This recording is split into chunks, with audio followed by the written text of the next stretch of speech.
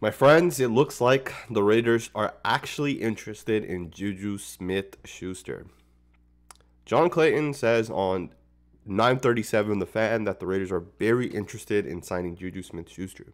Now, a couple of weeks ago, Juju Smith-Schuster came out on a Twitch stream and stated that he was interested in a number of teams, but one of those teams was the Raiders. And we talked about this a little bit back then. But since then, my mind has shifted a little bit. And I actually would really like if the Raiders brought in Juju. And we'll get into why I feel that way. But for those of you guys wondering, is John Clayton a good source? He absolutely is a fantastic insider of the NFL. Now, Clayton has said multiple times, multiple different things that have come true. Specifically, I remember that he had mentioned that the Raiders are interested in Martavius Bryant, and that came true. So, to me, it kind of seems like John Clayton knows some inside information either with the Steelers or with the Raiders. I think there's a good chance John Clayton is friends with John Gruden, and there is a chance that maybe John Gruden mentioned to John Clayton that we're interested in Juju Smith-Schuster. Either way, let's get into the article and kind of what was said. Now, John Clayton was on a radio show and he stated it, but we have the transcript here. When asked about what the market value for Juju is, and we'll talk about his market value because I don't 100% agree here, but he said that'll be maybe $14 million for Juju because you know that the Raiders and several other teams are going to be moving on him, so that's going to make it tough. Clayton was then pressed, right? He was pressed on the fact that was it indeed the Raiders that are interested?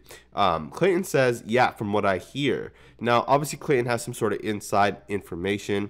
He then went on to say, yeah, well, I mean, a lot of the people, I mean, Juju's one of the better free agent wide receivers. Allen Robinson is the favorite, but I think somewhere in the top 3 or 4, you've got Juju. And I agree, man. I think Juju's up there as one of the top 3 or 4 players coming out. I know right now it's still pretty fresh, the whole Juju situation that did happen. But there's still a good chance that regardless of that happening, there's still a good chance that most teams think Juju Smith-Schuster is a good wide receiver. Is he a true number 1 wide receiver? Not at all, right? Juju Smith-Schuster is a 2nd or 3rd wide receiver. He's a slot receiver, and he makes things happen from the slot. He's very similar to a player like Jarvis Landry, right? Juju Smith-Schuster last year did not have a great year. The year before that, it was okay. But the year before that, he had a fantastic year. And that was the year that he had another true number 1 wide receiver alongside him. The article states that Smith-Schuster is expected to draw interest from several teams in March should he become an unrestricted free agent, which there's a high chance he will be. I think reports have already came out that the Steelers are not going to bring him back. Not that he's a bad player, but because they don't internally have the cap. And if you see Chase Claypool and how good of a talent he is, Deontay Johnson, I think they have Eric Ebron. They have 2 good running backs. They don't really need another wide receiver, that too. His market value, according to this article, figures to be around $17 million per season. Steelers can't afford that. Now, I want to discuss that. I don't think Juju is worth $17 million.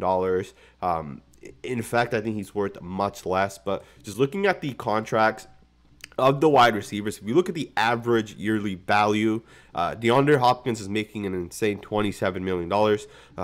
And then underneath that, you have a couple of receivers, Julio 22, Keenan 20. But if they're saying he's going to make $17 million, I mean, that's that Mike Evans, Adam Thielen range. Tyreek Hill's right around there as well. I don't think he's that good of a player, but if I had to say, I think Juju would bring in anywhere from $11 to $14 million per year. Now, as a diehard Raider fan, I think Juju Smith-Schuster brings a couple of things to the Raiders. First and foremost, he brings toughness, right? And it's something that the Raiders need, right? They need to get tougher, especially when you try to play the type of football we play, which is smash mouth football, 5, 6, 7 yard throws at a time. We need tough players, right? We need players that are going to go out there and lay some good blocks. That's exactly what Juju does. Juju can lay a lot of good blocks, in my opinion. He's physical, he's tough, he's not hurt, right? He's available. The Raiders tried doing that with Tyler Williams. Obviously, it didn't work out. But with the money we get from getting rid of Tyrell Williams, I think we can use that money to bring back to go out and get someone like Juju Smith-Schuster. And I know a lot of people want Nelson Aguilar. I think the Raiders can make it work where we bring back both of those players. But we are going to have to cut some offensive linemen, right? I think Tyrell Williams, of course, has to be cut. Trent Brown, I think, should be cut as well. That's a big savings cap. Other than Trent, I think you can think about getting rid of Richie as well as Gabe Jackson. I know they're both good players. Richie's been hurt, and he has 1 year left. And then at the same time, Gabe Jackson is a great player, but he isn't great to be paid as like the second or third highest paid guard, right? Guard is generally the one position in the NFL that you can save money at. You can get good guards out there, right? I don't think Denzel Good is worse than Gabe Jackson. In fact, I think they're the exact same guard. And one gets paid, I think, $3.5–4 million. The other's getting paid $11 million, right? Does it make sense to pay someone like Gabe that much money?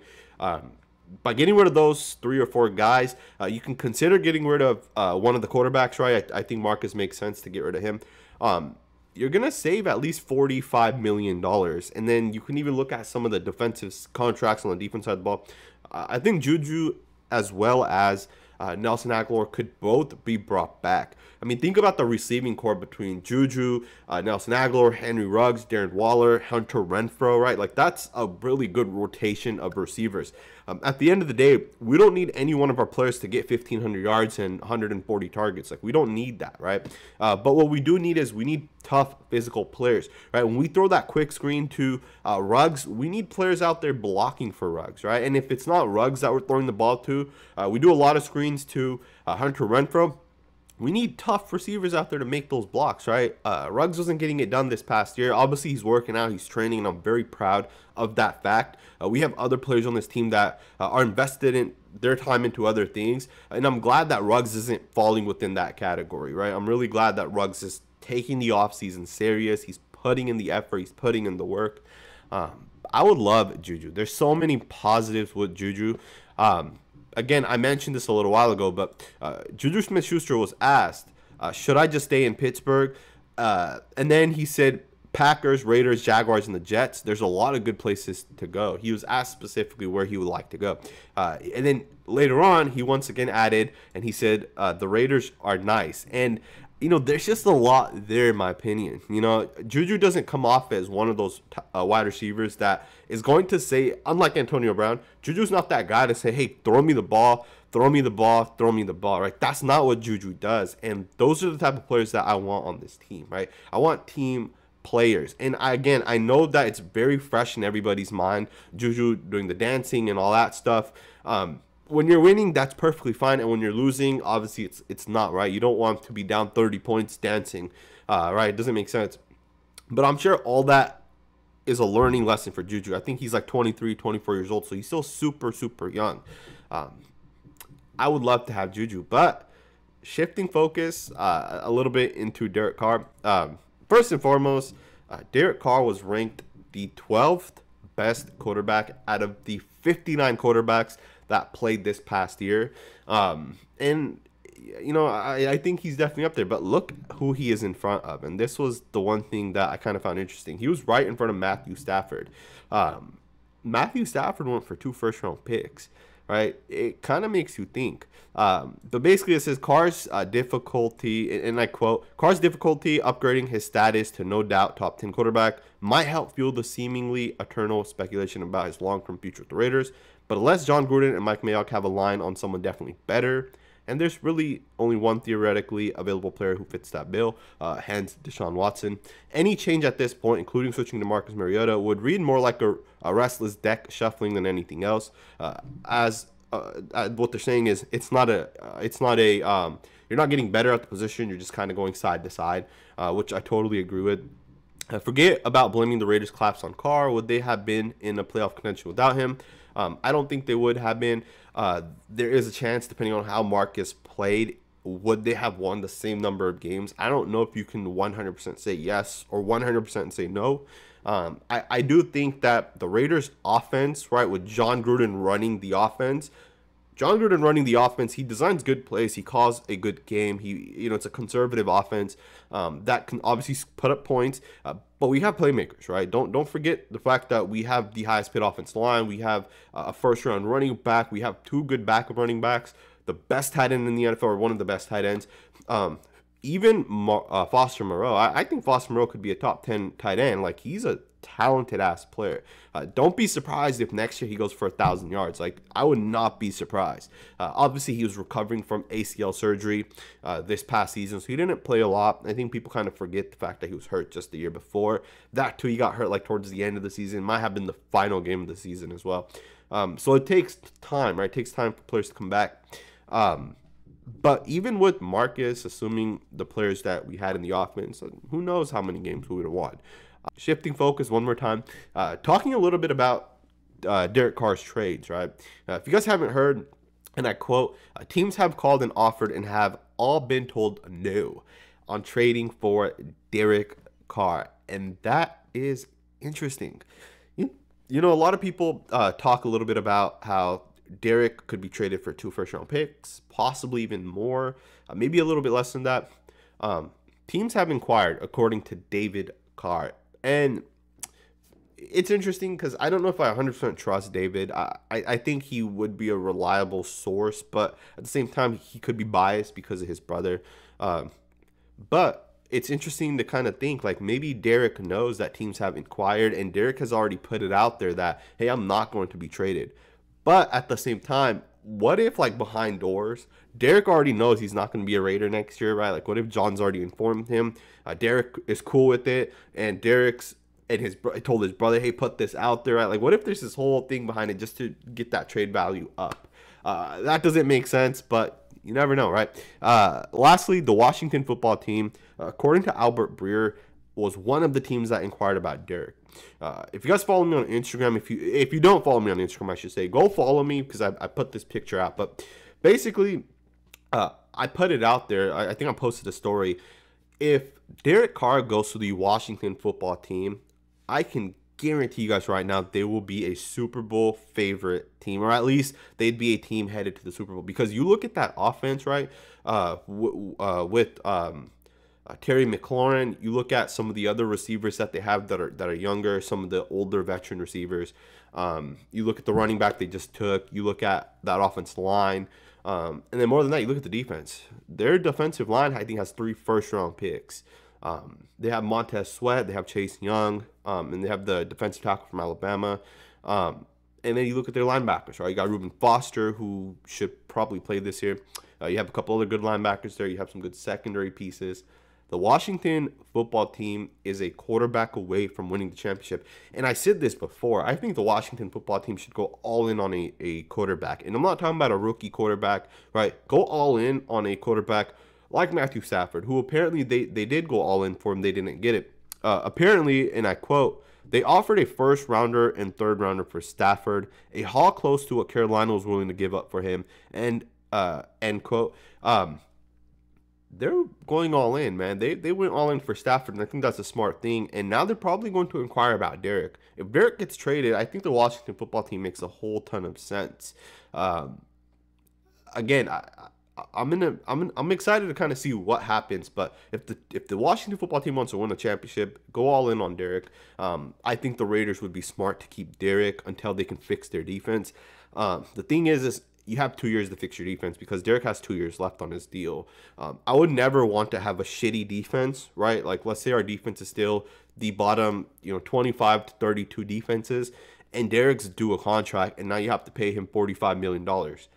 Because at that point, we're hindering ourselves, right? At that point, I would rather just get rid of Carr and just see what we can do, right? Like, build the defense up, right? Suck if that's what it takes to get that number 1 pick or that number 2 pick or that number 3 pick. Because without one of those picks, you'll never get a game-changing defensive player, right? And what I mean by that is we had the 4th overall pick. We had the opportunity to get Devin White, who I was all in for. At the same time, we also had the opportunity. We're close. Obviously, he got picked before us, but Quinnen Williams is a game-changing defensive tackle The Raiders were one pick away from being able to almost get him. If the Raiders got Quinnen Williams, our defensive interior would have been fixed for the next 15 years. If there's one, or if there's two positions, one of the two positions on the defense that I don't care what it costs to keep, it's defensive tackle, right? If you get the top tier defensive tackle, you pay to keep that guy. And it's corner, right? You get the top corner, you pay to keep that guy. Those are the two most important positions on the defense. Defensive end, I think, is a little overrated. I would not pay the highest paid defensive end because from the outside, it is further to get to the quarterback, as well as if you're double teamed with the tight end or even just a running back, you can stop that edge pressure. The inside's harder, right? If you have the number one defensive tackle coming from the inside, it's very hard to double or triple team him at times because he can go, he can line up over the center, he can go left or right. And if the offense has already said, hey, we're going to slide to the left, there's no way that you can double team him if he goes against that, right? From the defensive side, you can get one-on-one matchups. You can draw them up, especially if the offensive line only keeps like 6 guys into block. But if the Raiders are able to secure a top-tier defensive tackle, I think Leonard Williams is the one that everybody wants right now. I wouldn't mind going out and getting J.J. Watt. I know he's played defensive end a lot, but I think he can play that 3-tech defensive tackle as well. I mean, if Cleveland Farrell can do it, J.J. Watt can 100% do it, right? It's going to be interesting, man. I'm pumped up. I hope you guys are pumped up. I hope you guys enjoyed this video. I know it's kind of all over the place, but I definitely did want to talk a little bit about Juju as well as Derek and his trade, the rumors, because they're going to be the whole offseason, they're going to be everywhere, right? Make sure to hit that thumbs up button because it really does make a difference. It allows this video to be shown to other Raider fans, and then they can pretty much see the video and then come and comment, and we can all talk, right? I love reading your guys' comments. Make sure to also leave a comment, hit that like button, and I'll see you guys next time with another video.